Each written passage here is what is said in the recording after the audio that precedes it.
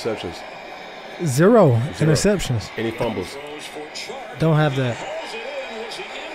Because they almost beat Green Bay. This is why he needs help. Because he played a game that was good enough to win. It's not that you perform. Yeah, you can go to sleep better at night to be able to say, man, I did everything I possibly could to win a game. And yet I still lost. Yeah. That's demoralizing. So we need to invest in special teams. We need to invest in defense. We need to invest in offense. Because that's a flash in the frying pan right there. He's capable. So that's what I would say. It's like, yo, like, he gets it. He's getting it. These games mean more to him than anybody else for his overall development and growth as he goes into the offseason. But still, playing clean games and you still lose? Yeah, that's tough. He can't say that. Yeah. I couldn't even say that. Yeah. But Bryce, man, keep doing you, bro. Like, I like it. I see it.